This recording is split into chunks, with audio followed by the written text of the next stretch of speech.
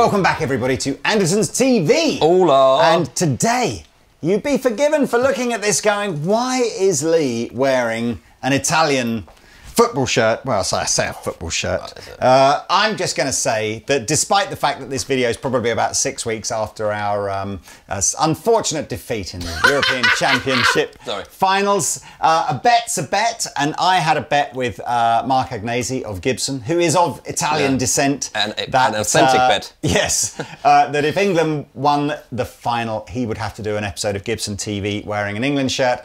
And if Italy won, I would have to do an episode on Andertons TV wearing an Italy shirt. So here it is, a bet's a bet. What we didn't agree was what the video would be. So what we're doing is why PRS guitars are so much better than Gibson. No, we're not doing that. We're not doing that, don't worry, Mark. No, we are doing a Bugera video. Yes.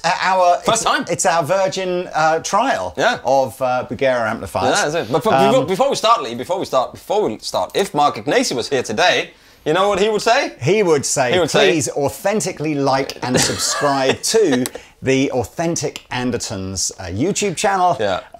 That's exactly what he'd say. And he'd probably say something like, is it I can't remember. Something to do with the Azzurri. Is it Adami? I can't remember. It's whatever Italian is for come on, let's go. Adami, Adami, Adami, or something I think they shout. But well done, Here we go like this. Italy. Well done, Italy. You're deserved winners. You had a great tournament. And hey, everybody, well done to the England side as well. You did amazingly. Okay, so Bugera amplifiers. This is a range that is basically it's the name that Behringer give to their valve guitar amplification range. Yes.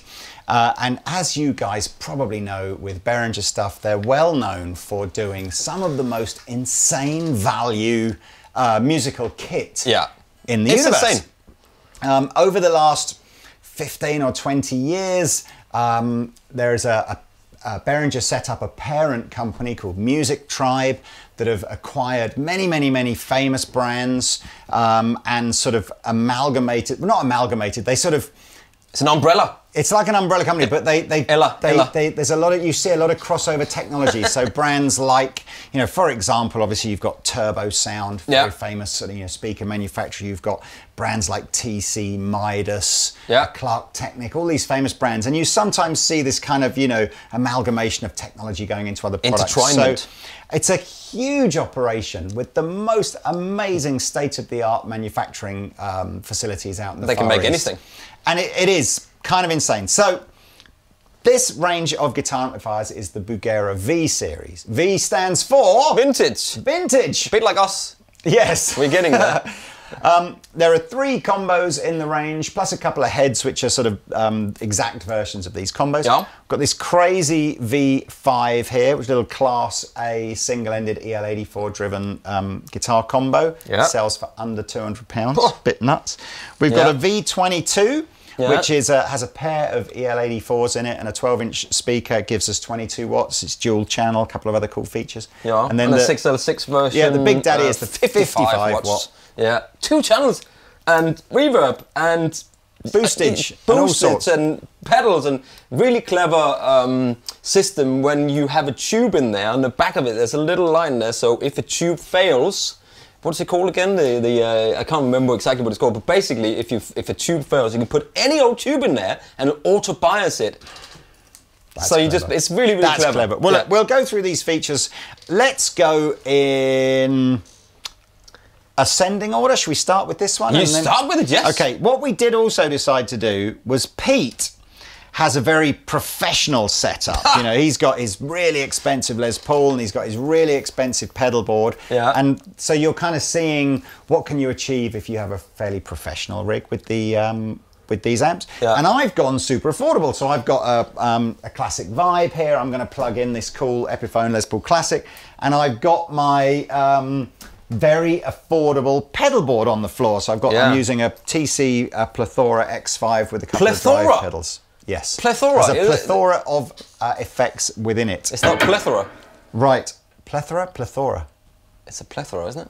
I don't know. Plethora? Probably. So let's start with the V5. This is £189. It's nuts, right? It's nuts for a tube amp. For a Class A single-ended, so that means it runs off a single EL84 in the power section.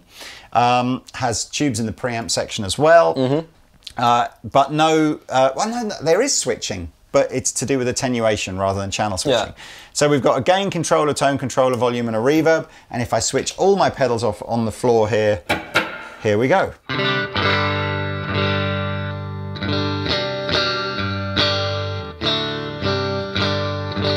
Which is much, much fuller and bigger sounding than I thought it was going to be, because quite often when you try these little 5-watt smaller speaker kind of combos, they don't sound great.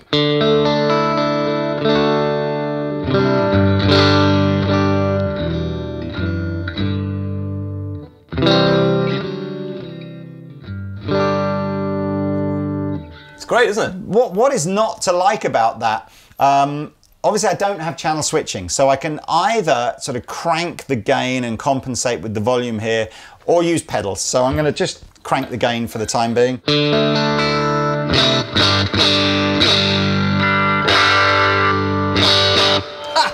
That actually sounds better than I thought it would again. Not a great deal of gain in there. There'd be more gain if I was to use a guitar with humbuckers or something. But I suspect that where this will be most popular will be with players who have some pedals. So here I've got my favourite sort of Nobles ODR1 on the floor.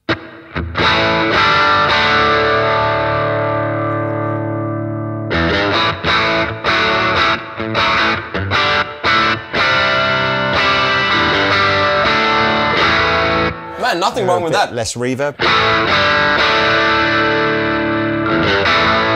Yeah, I was just about to say the reverb in here is not a spring, is it? In any of these? I don't think any of these have spring. It's all digital. Yeah, but sound good. It's a good. Yeah. So here's something I like to do. I like to do that. You like to do that? I put a Zeus sort of clon style overdrive into the ODR1.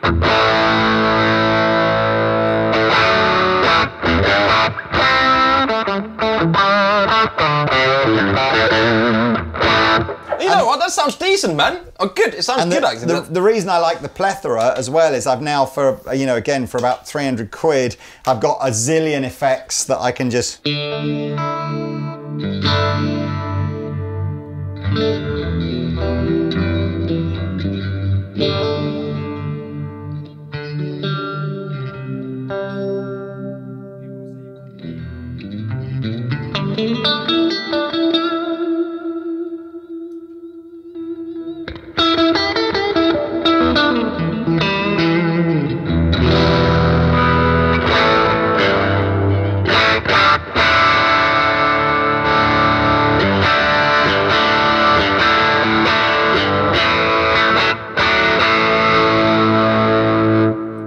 So that's great. Pretty much what you can do with this. You might be going, now obviously a 5-watt valve amplifier, 100%. If you crank the gain, you crank the volume, gets pretty crazy loud. You see a lot of guitar players, like slide players and stuff like that, will go for these 5-watt smaller speaker amplifiers, purely and simply to gun everything. And then it gives you that very angry, distorted guitar tone. Now what is on the back of this is a 3-way attenuator. So I currently have it in 5-watt mode.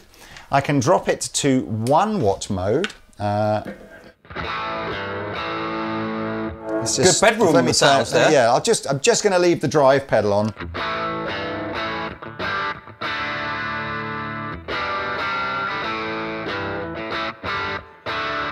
Huh? You can almost talk over that. Well, I wonder if the next one you can. So this is now, it's 1/2-watt mode. There you go, definitely talk over that. It's great. So I've got to be honest with you.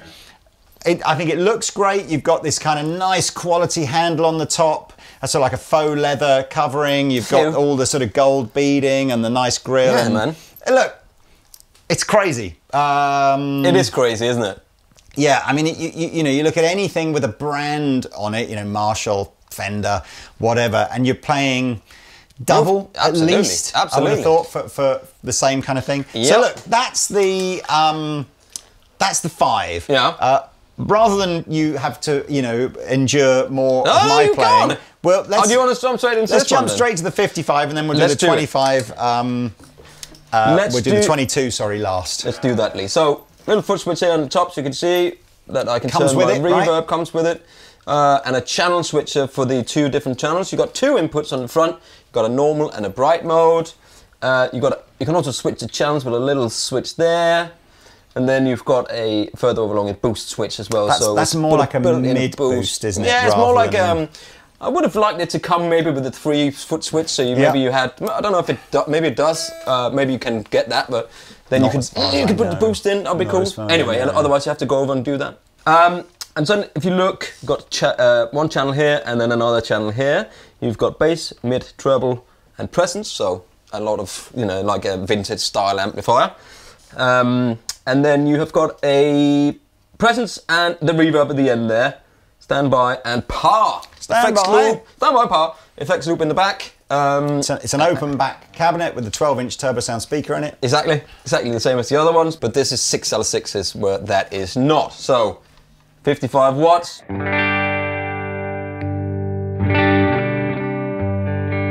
And I like to start with everything at 12 o'clock. Here's the clean, just...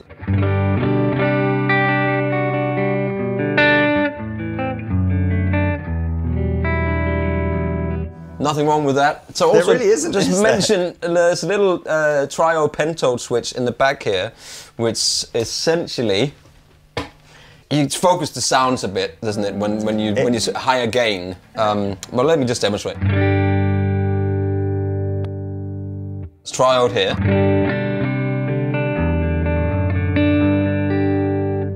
And then pentode there.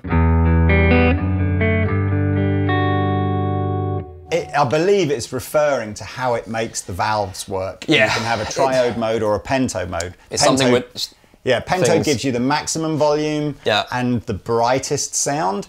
Triode gives you more sort of dampening effects, so less volume and takes away some of that brightness, which particularly on driven sounds people might prefer.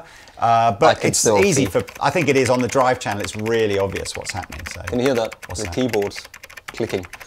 Oh, what people telling us what pentode and triode does. Yeah, didn't you know that? It was like, no, I don't know that. I like the sound of that better than that one. That's how it's gonna go. But so you can definitely hear. The volume changes dramatically when I switch it. And the fatness and the brightness. So if I go back to pentode... That feature, by the way, is on both the 22 so and the 55. Let me turn that down a bit. So the master...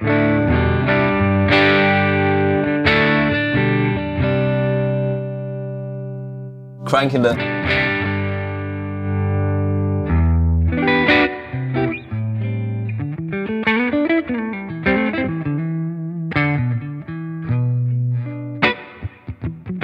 I like the reverb in here, man. It's great, right, isn't it? Let's go full reverb.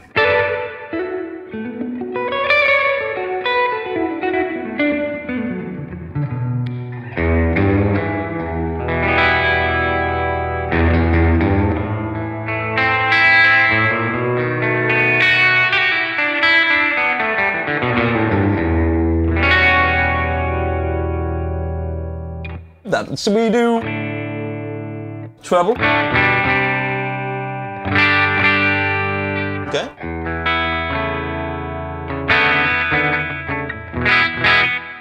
Oh, it's good, man. Let me see if I can get some gain out of this channel just for fun. Turn the master down. Oh, I see what you do.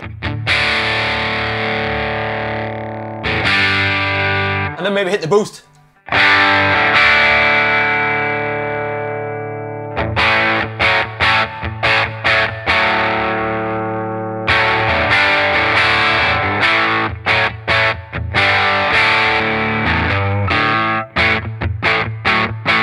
So you can get a bit of gain out of that first channel. There's loads. I want to try. I mean, this is the first time I plug into this, so which means you get the authentic, first impression.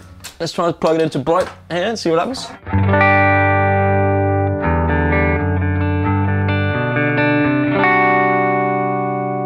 Tons of volume in this, isn't there? So wow. That's anyone that's ever had a 50-watt valve amplifier. Yeah, like, again, if you're kind of new to the valve thing, just throw every comparison between 50-watt solid state and 50-watt valve, you know, or not throw the comparisons out. Well, that's not what I mean, but just the general consensus I think now is that 200 odd watts worth of solid state is maybe something like 50 watts worth of valve. You know, it's kind of crazy. Yeah, but you've got Kempers is 600 watts, you know, ice pack amp in there, whatever. And it's just not, you can't really compare those two things. There's also a feel.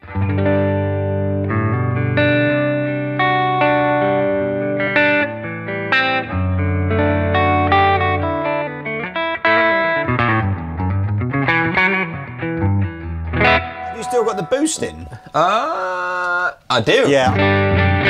Okay. I don't think on that guitar, I think it is quite a mid-boost accentuated thing, and I think with the Les Paul you've probably got enough already. You've got enough. Yes. You've got enough. No more for you. Okay, so let's just put a pedal on just because I've got the Dane, so we know how that sounds.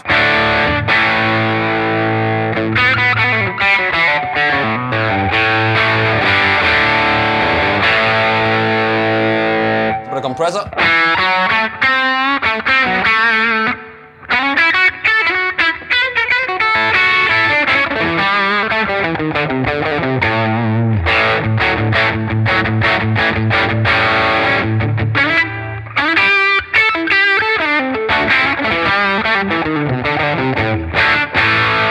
Bit more.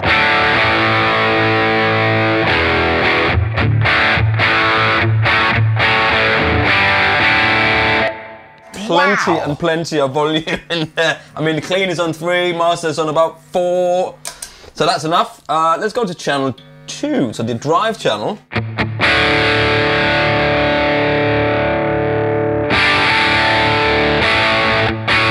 Certainly a different kind of drive, isn't it? It's a bit brighter and a bit harsher sounding, yes. I think what you've demonstrated well there is that, you know, those pedals are what, £200 or £300 distortion pedals, same as the drive pedals.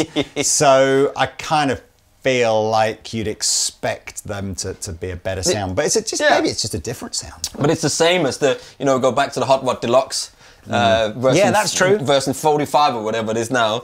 The gain channel in there, the drive channel, is not really. It's not really smooth. It's not really I feel like it's a bit similar like this. It's usable. But I'd rather put a pedal. In my opinion, I'd rather have a guitar, you know, have a whatever. You can even get a Durple or something. A slightly dirty second channel is with just one of the sides of well. Let's find out.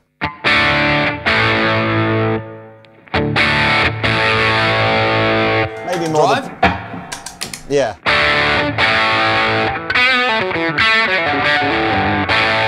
Let's try the boost, but turn the lows down.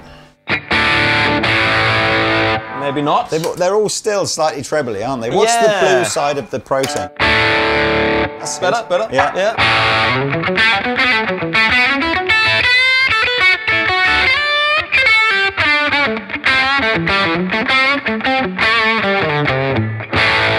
Still, you know, it's good to have because you've got it in the amp. I just think it's bonkers. Let's put this in perspective, right? Yeah. That 55 watt valve combo there is cheaper than the classic Vibe Strat. Yeah, it's cheaper than the Protein. It's the same. It's rough. It's similar dough to the Protein. It's a little bit dearer than, but it's like, you know, really, you know, when we're normally, if you look at the amps behind us here, there's nothing really here that would give you any change out of £1,000. Well, the Laney. Yeah, that's true, the Laney. But, you know, the Victories and the Oranges and the Bad Cats and all the stuff that we normally use is all sort of between £1,000 and £2,000. And I like the way, because I like single channel amps really. Yes. And then put the pedals in and you can create your own soundscape and you can find your sound with that. There are, by the way, and videos for these are coming, there are lots of other amps in the Bugera range. Oh yeah. These are the most traditional vintagey ones. If you want something more along the lines of like a triple rec or a 5150 or whatever, you know, they do that kind of style of amp as well. So we'll come to those. I feel like we should compare this to a Hot Rod Deluxe, you know. That, for me, is what this is sounding most like. And even Completely. the feature set, I think, is the most like a Hot Rod but Deluxe. you got 2 inputs, and then you got, you got your effects loop. You got your. Has it got a boost on it? I think it does, doesn't it? Well, it's kind of got more drive. It's got, it? So but it's still the same, isn't it? It's just more drive. Yeah, I feel like even the layout looks that. very much like it. Yeah. See, we can dig our blues, our one out somewhere that we've changed all the speakers in. Anyway, where do we go? So you get more gain on it? Let's show that Pento triode mode. So let's do a little bit more gain. So.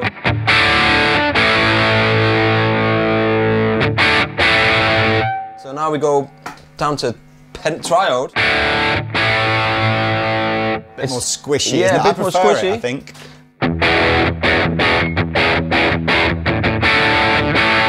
I think then you can kind of put a bit more gain in it when it's on that.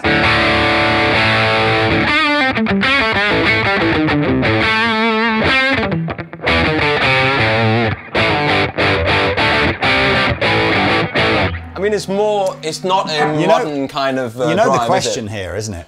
What is the question? This isn't, do you buy a Fender Hot Rod or do you buy a Bugera? Because the price difference is so enormous. Oh, absolutely. There's probably an element of a bit more kudos with Fenders and Marshalls. I get that. You buy the brand. The thing here is, do you buy a Boss Katana 100 or one of these? And that is going to have to be a shootout for another day. Wow, so, that's really, true. I didn't think about that. Think about the amount of solid state, whether it's like Orange Crush or Marshall Code or Katana or whatever.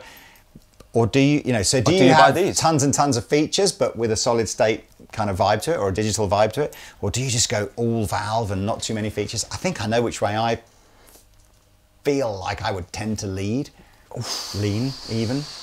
And you probably know the answer to that if you've watched a few Andertons videos. I mean, this is a great clean sound as well. I'm surprised how good it takes the pedal. That's just a Dane. Can we hear it with like something else, Silver Sky or we can a do. Strat or something? We certainly can. All right, so flew in my lap here. John Mayers just came in and left again, but you didn't see him on the camera. He said hello, by the way. I don't know if we got an arm on here, because he never does.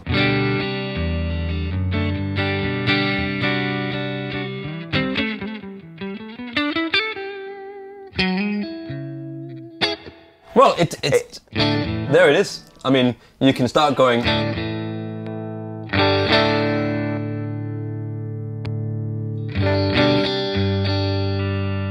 Dancing, that's.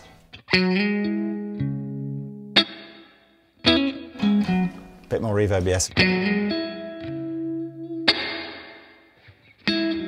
I'm not going to play more because then and we that's get no down. pedals, right? That's literally. Let's throw it in it.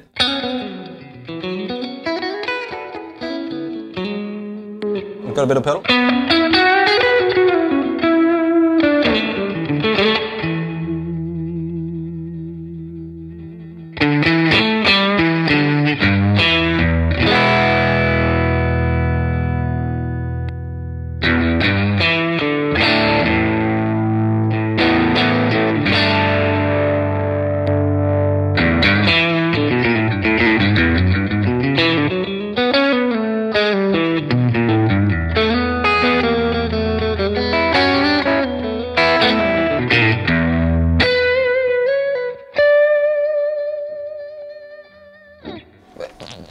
I don't know what to say, man. I mean, there's not much to say. I mean, that is a perfectly good beginner. As a beginner, and if you want to go for the next step, to you say like a Marshall Code or these Cambridge, all that stuff, but you want to go into the world of tubes or valves. I don't think. Yeah, beginner's not the right.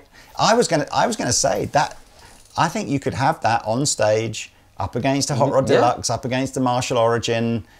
Whatever, and just sit and go, that's fine. Sounds just as good. You've got all those. You've got all the if features. You're a valve amp fan and you like the feel and all that kind of stuff, it's just how do they do it? It's crazy. Man? Well, how do they do it? I mean, to a certain extent, I don't know how easy it is to find the video, but if you look, there is a Music Tribe video that shows you the factory, and if you just want to see crazy state of the art. Manufacturing, which must bring the cost of manufacturing stuff down, just because they're so slick. They it's such a massive operation as well. They make all their own components. Yeah. So they're not even necessarily buying in other people's components. So all of that has to maybe they'll sell those components to other people, and then that's why they make money. There's a video of Josh Smith doing these as well, apparently. Is there? Right, so finally then, the 22 watt one. Now, we didn't talk about the price of the 55, so the 55 is about 350 quid, and the 22 is about $299. 350 quid? Yeah, so you might, in fairness, be going, well, that doesn't sound like a great deal extra for the 55, so surely everybody buys the 55, right? But that's where you're into this idea of going, no, because an EL84 amplifier with 22 watts, no, I don't think it's, no, it's also heavier. I mean, it's a bigger and heavier, you know, people... Yeah, but not by... So all of these are relatively heavy, apart from the 5. You know, these are, you know, any valve amplifier, big transformers, speakers, all that kind of stuff. They're quite heavy. Not crazy heavy, but we'll put the weight in the specs on our website. You go check it out. But anyway, what I was going to say is, if you look at different amp sounds and technologies over the years, the power and the type of valve they use is more about the tone it creates rather than necessarily this idea that one's better than the other or one's louder than the other. So there's not going to be a great deal of volume difference between a 55 watt amplifier and a 22 watt valve amplifier. No. They're both gigging amplifiers. There'll be a small difference because the cabinet sizes are different. So the bigger the cabinet, normally the bassier and bigger, it's more open, it sort of sounds.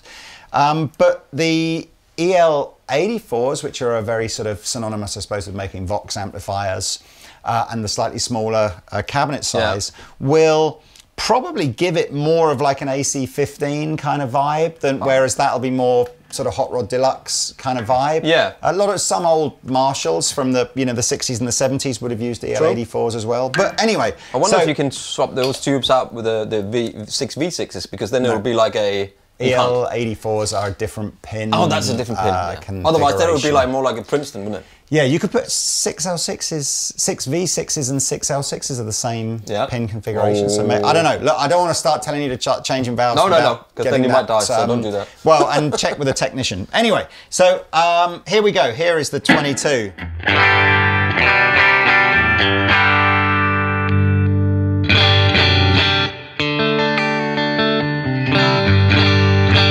No pedals. It sounds amazing.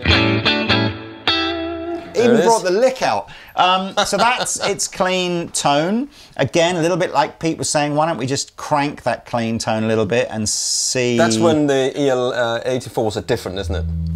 A bit, maybe when I start to turn the volume up.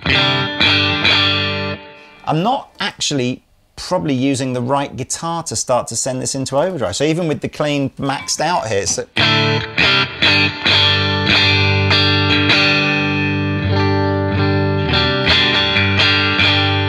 Wow. I'll put the Les Paul in a minute. If I switch over to the second channel, and I believe this comes with the same foot switch that the 55 does, so again you can do that as well. Here we go. So now we got some gain.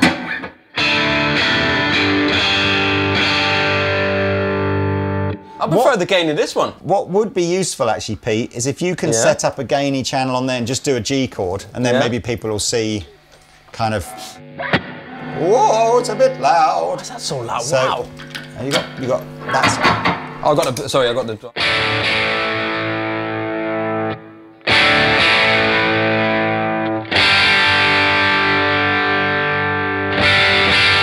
Okay, so we've got the gain, and the gain I've got about 3, you've got about 3, the master about 3 as well, right? So let's so here you go. So you do your G chord.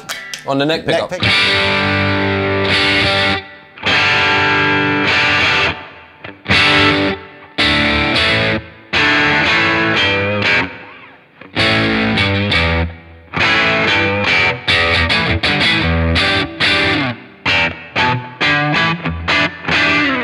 I prefer the bit tone, more mid-range. Yeah, I prefer the tonality or of triode. So we were both in pentode there. If I switch mine to triode, I'll take mine to triode too. Let's see what happens here. Stay on that neck pickup.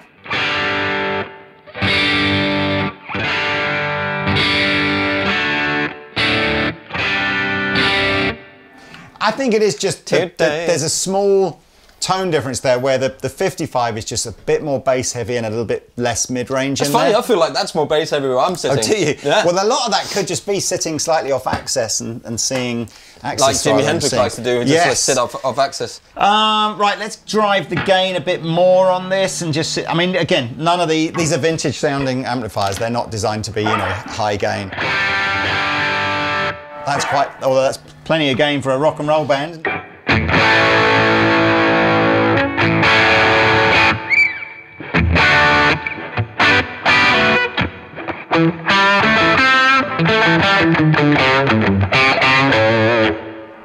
I'm actually. It's good, man. I'm actually blown away. I mean, it's like how. How do you make that for the money? It's going to be quite difficult, I think, the next time we get another brand of amp, you know, Black Star, Fender, Marshall, whatever, that is twice the price, to really go, what? Why? I don't know. Yes, Wow. But I mean, that 22 there is definitely my sort of sonical favourite out of them. Sonical? Is that a word? I don't think so, but I like it. Sonical favourite. Boost the return of the sonical.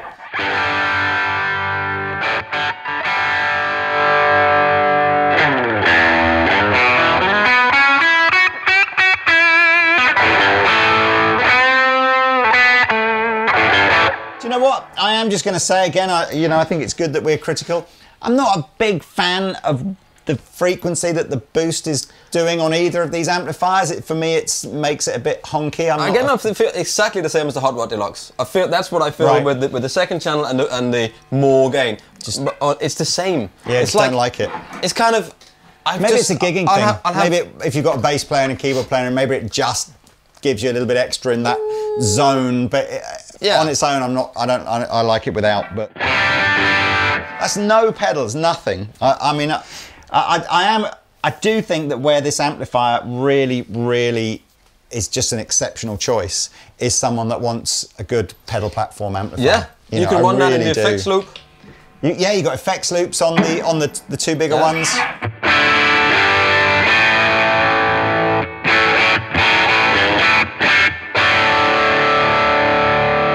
I mean, that's as good a sounding guitar sound as I think you can. For that money, you can't expect anything better than that. Really. But absolutely. Try with the... Yeah, let's try the...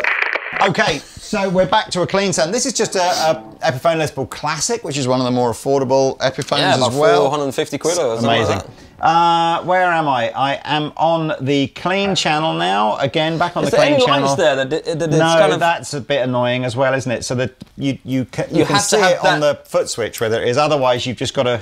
Yeah, that would be nice with a little light there.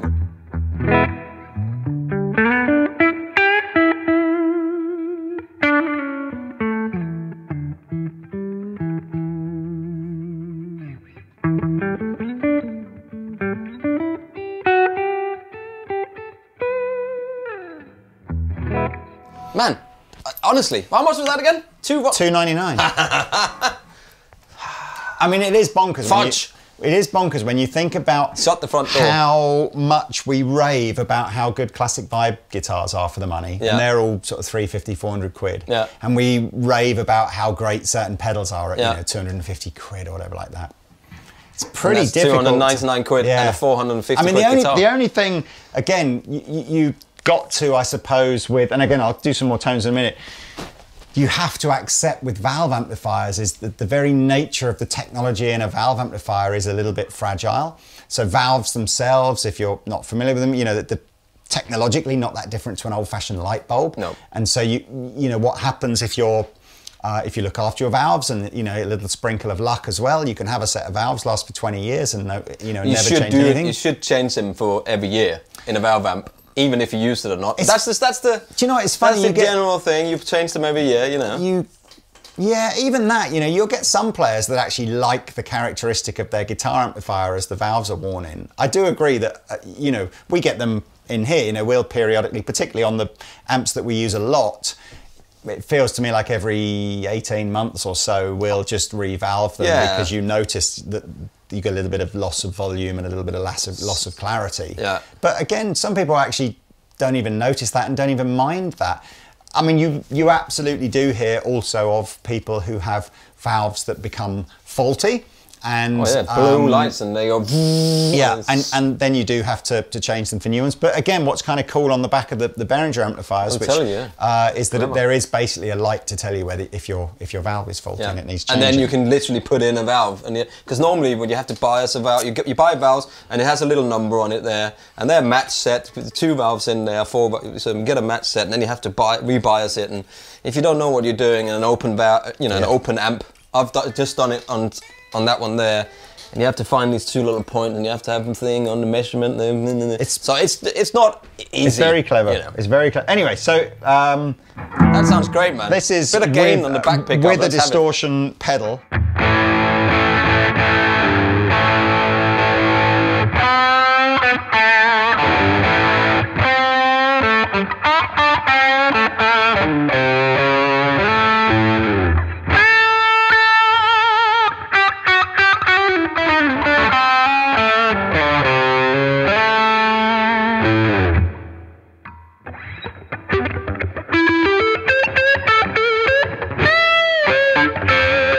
Anyway, that was pedals. If we go to the gain channel, I've got it at number 4.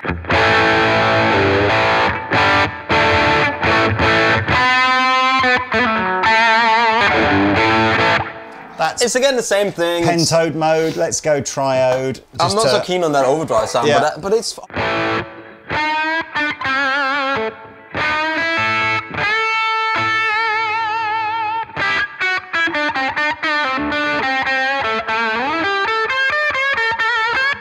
I'm not keen on it. I just think, as you say, it's got a little bit of that top end hair on it that you don't typically get with a good pedal. Yeah. Lots of gain, so we're going up to number 8 now, and I'll just compensate a little bit.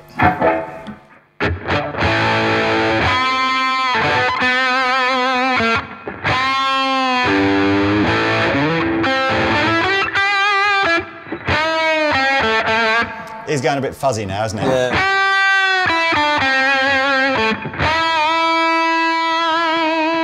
But that's probably as much because I'm using a pickup, guitar with humbuckers and.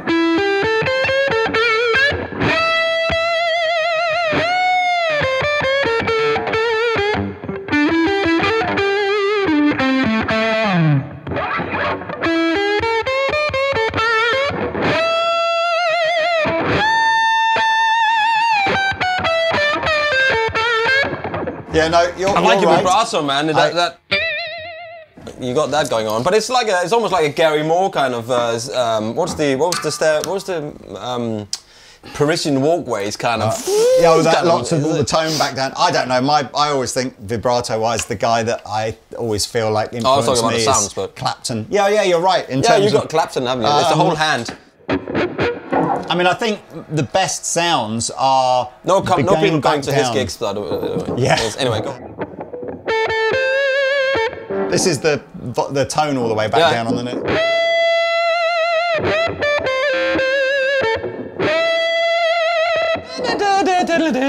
What's that? That's like.